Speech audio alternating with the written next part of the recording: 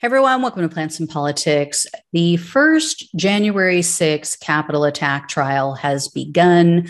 49-year-old Guy Reffitt of Texas is accused of 5 felonies, including taking an AR-15 and a Colt & Wesson .40 caliber semi-automatic pistol to DC. He's also accused of entering the restricted Capitol grounds with his handgun, impeding law enforcement, obstructing an official proceeding, and threatening to kill members of his family if they turned him in. So Reffitt, who's a member of the 3%er militia group, is facing decades in prison if he's convicted on all or even just some of the more serious charges. Yet he issued a defiant statement prior to the start of his trial, which was shared on a Telegram channel that's specifically for January 6 defendants. It said, quote, "The beginning of the 1/6 political prisoner trials, Orwellian thought crimes, spies, and the ministry of truth." Yeah, as if he's in jail and facing 5 felony counts for only thinking about committing crimes. Sure, Jan. Anyway, Reffitt's statement also noted that he might be acquitted on all charges, which I find very hard to believe given the amount of video evidence and, the upcoming testimony from his own children even. And Reffitt's statement went on to reference the trucker convoy, which shows how completely out of touch with reality he is. He wrote, quote, "Another potential outcome is the truckers could spin this into a new paradigm shift for our country." Who wants to tell him that this trucker convoy never actually made it above like 250 rigs, and then it fizzled out and dwindled down to about 10 when they hit DC, and on the night of Biden's State of the Union address? Very sad. But Reffitt did make one sane and logical statement. He said, quote, "This will be the beginning of what could make or break this nation, and every subsequent trial henceforth will be a spectacle. It will also be for the heart and soul of the republic."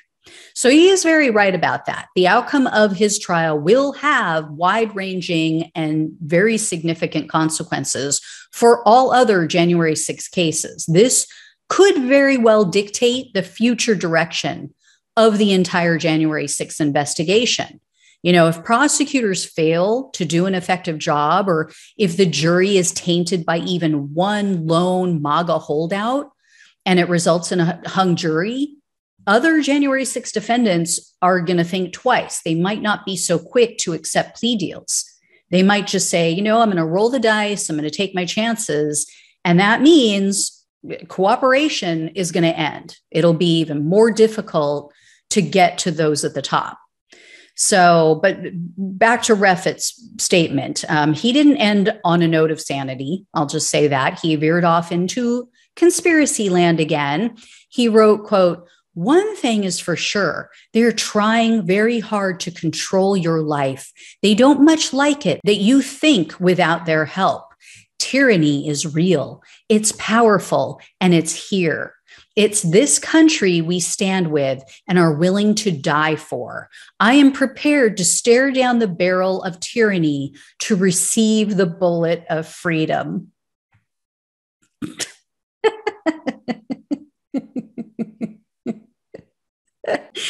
Okay. Yeah. How poetic. So he's willing to die for his country, but he isn't willing to do some jail time for the country.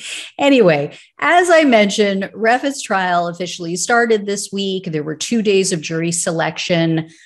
Jurors with any type of bias or ties to the Capitol were immediately dismissed. And interestingly, when jurors were asked how much knowledge they had about what took place on January 6th, several said that they pretty much almost entirely avoided any coverage.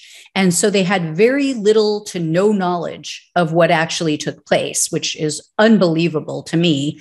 Many others couldn't name, like they knew what went on, the general idea, but they couldn't name anyone who took part in the Capitol attack. Many of them only remembered the QAnon shaman because of his outfit, but they still couldn't tell you his name. When the jury selection was complete, though, they ended up with 9 men, 7 women, and it was comprised of 9 white, 5 black, and 2 Asian jurors. 12, of course, are primary jurors, and then the 4 others will be alternates to act as a backup. So when opening statements began, prosecutors said that over the course of this trial, the jury's going to hear about the alleged threats that Reffitt made to his children. They're going to hear actual audio recordings that I believe his son took of those threats.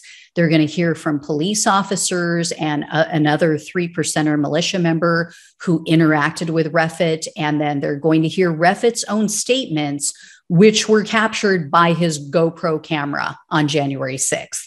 The prosecutor also said that they're going to share Reffitt's Zoom meetings.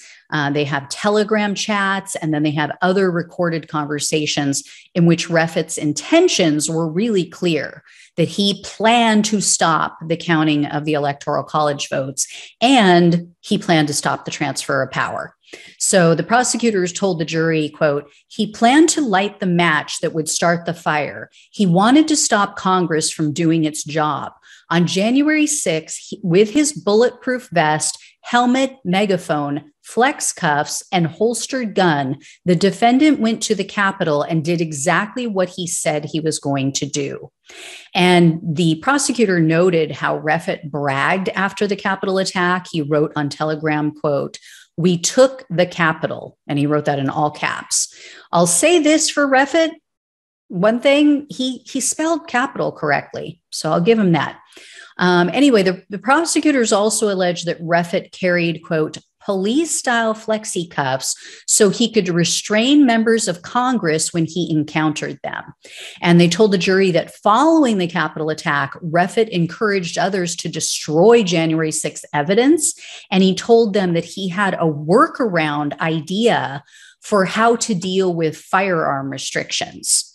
Reffitt also allegedly told other 3%er members, quote, they were lucky we didn't shoot them. They really need to be grateful.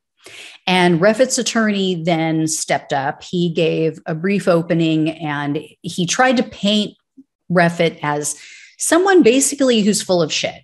His defense attorney, William Welch, said, quote, Guy does brag. He exaggerates and he rants. He uses a lot of hyperbole, and that upsets people. The attorney also denied that Reffitt was armed or aggressive. They're trying to say that he had the makings of a gun on him, but it wasn't a fully constructed gun somehow. So, today was the first day of testimony. It was pretty emotional. Prosecutors played audio recordings of frantic calls for help that were made by officers who were completely overwhelmed by the crowd. They were yelling and screaming for help. And then they called Officer Shawnee Kirchhoff to the stand. Kirchhoff testified that she fired like 50 to 60 pepper balls at Reffitt, and he was standing there yelling into a megaphone, and he kept coming towards her, but Reffitt just continued to move forward because he had his protective gear on. So as she put it, he was padded up, so it just didn't affect him. And the officer said she was, quote, panicked, and she feared that the mob would breach the building and reach the lawmakers and staff. Then they called Capitol Police Inspector Monique Moore. She also testified. She got choked up when she was testifying, and she said that she recalled hearing, quote, my officers screaming for help. And so she had to kind of compose herself.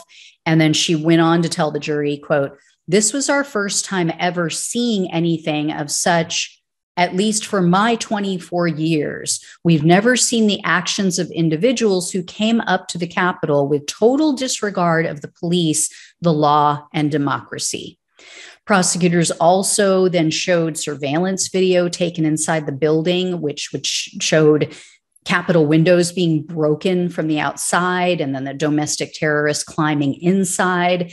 And reporters who were in the court said that what interested the jury most was the actual video of Reffitt, of what he actually did on Capitol grounds how he was behaving.